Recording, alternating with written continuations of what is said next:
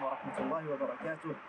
SubhanAllah, just last Wednesday I had the opportunity of visiting my maternal grandfather and grandmother at the Muslim cemetery, and it was a very, a very reflective moment for me, because just a few days later we received the news of the passing of our dear Sheikh Muhammad al-Sharif, and it was a shocking moment for the world, and it was something which reminded us of the fragility of life.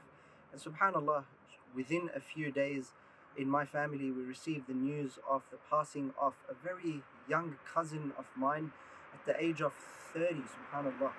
And it just reminded me of, the only thing that matters in our life. It gives us the pause and the opportunity to reflect on life, and the only thing that matters is the actions that we do. Those who have passed on. We remain, and when we remain, we have action that we can rely on, that we can present to Allah subhanahu wa ta'ala and work on, inshallah. Inshallah, it's a stark reminder of life, and it's a stark reminder of what is there to do with the remaining life that Allah subhanahu wa ta'ala has in store for us.